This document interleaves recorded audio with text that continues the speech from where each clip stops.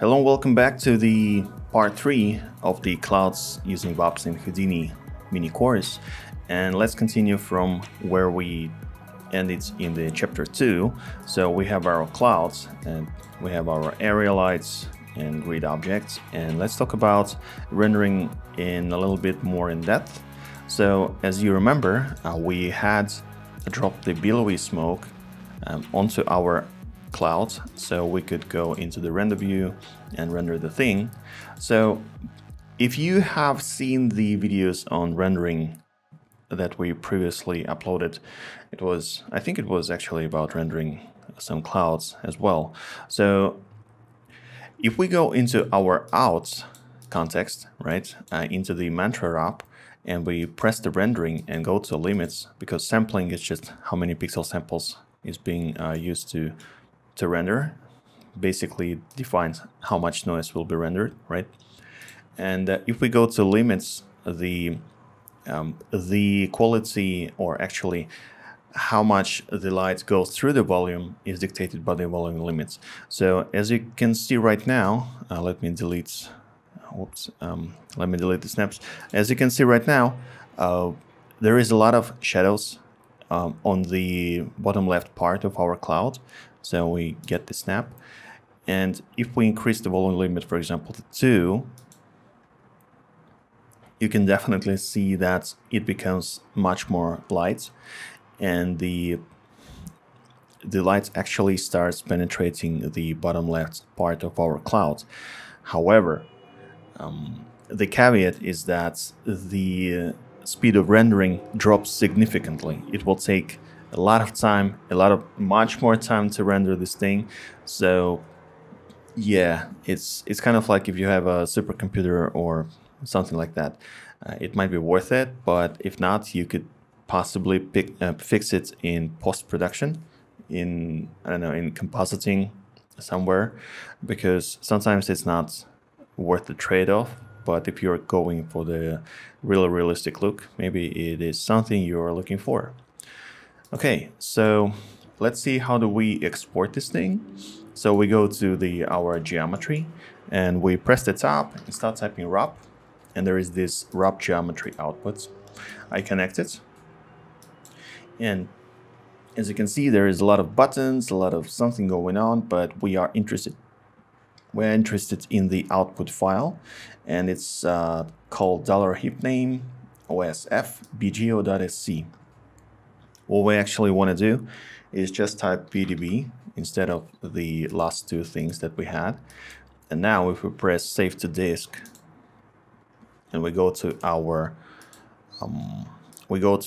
project, we go to geo, and we can see that we have indeed the name of the file and the geometry 1.1 VDB. So let's actually try and get it inside of Blender.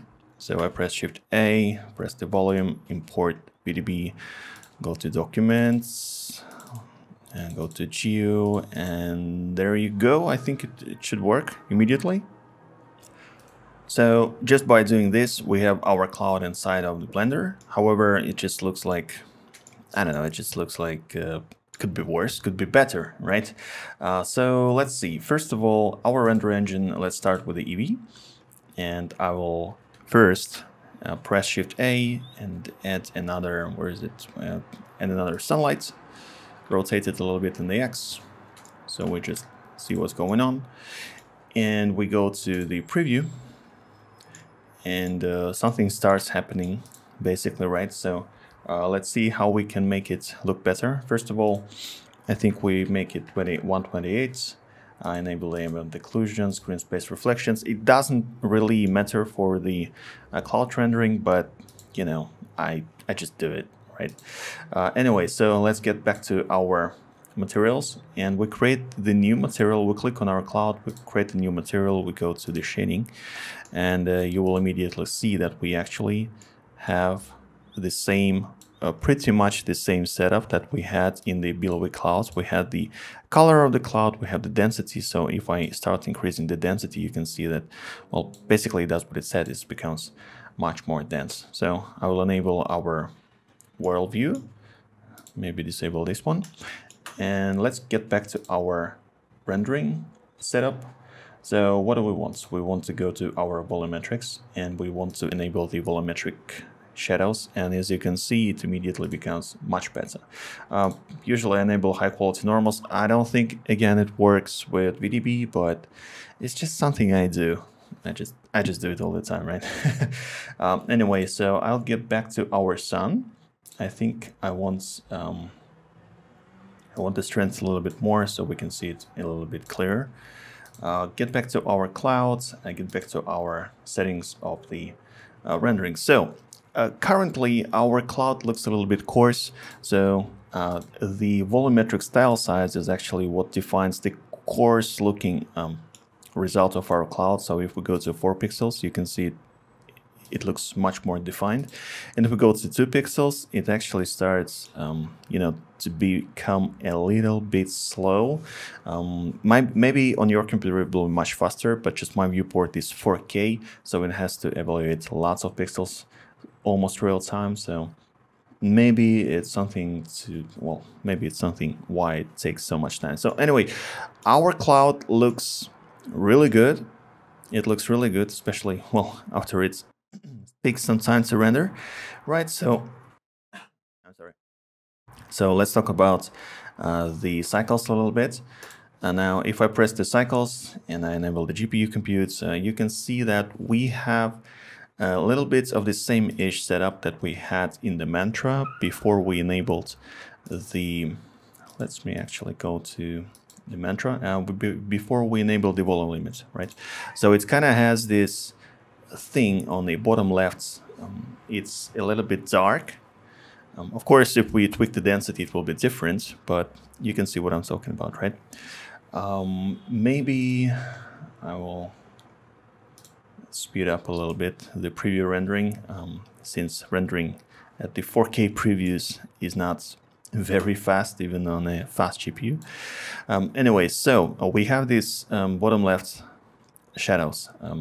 If we go again to the, first of all, we go to the light paths. I usually have the diffuse and glossy set to 2 because, I don't need the global illumination to bounce 50 times, who cares? But as you can see, there is this slider that says volume, and basically it will do the same thing that it did in Mantra. If we set the volume to 2, the light will start penetrating our clouds, and it will start getting illuminated inside itself. So again, the speed of the rendering will drop, obviously, but it will be, maybe sometimes it will be more desirable. For example, you don't have a huge cloud, but you have some sort of like emission from the engine or from the train or somewhere else, and you just need the light to penetrate the smoke. This will solve your problem. And obviously, as a final thing, let's see, we go back to our layouts. Go back to our layouts. Give me a second. And we drop the camera. And press F3, align camera to view. And then we press N, and we go to our view, and we say lock camera to view, just to, just to arrange the view a little bit better. And there you go. Finally, you can just press F12. And before I do that, I will drop the sampling to, I don't know, 32, I think, because otherwise it will take a lot of time because, clouds take a lot of time to render. And I think I actually did not test it a lot using the GPU on the volumetrics, but usually I increase twice the number of pixels in the tiles X and Y. So the tile of rendering will be a little bit more, bigger. So finally we'll press F12, and we will see our a little bit noisy cloud, but it should be looking good.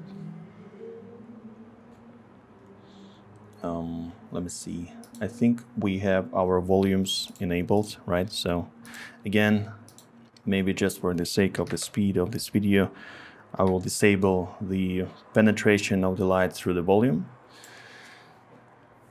so it renders a little bit faster. So anyway, that was kind of like a quick overview how you can get the VDB data out of Houdini using the wrap geometry imported into one of the most popular render engines on the planet currently, which is Eevee and Cycles, and render your magnificent clouds using your actual GPU, especially if you have like a powerful one. Render your clouds using the Cycles GPU mode. And I hope it was useful for you. Have fun with rendering, have fun with creating mini clouds. And as previously suggested, there will be a part 4 of this little course where we will be talking how to animate a little bit our VOPs so the clouds appear as if they were rolling inside of themselves. So this will be another really short video, so hopefully I'll see you there. If you like the video, press the like button. If you don't want to miss anything else, don't forget to subscribe. And if you have ideas, suggestions, leave the comments below. I try to read all the comments. And have a nice day. See you in the next video. Goodbye.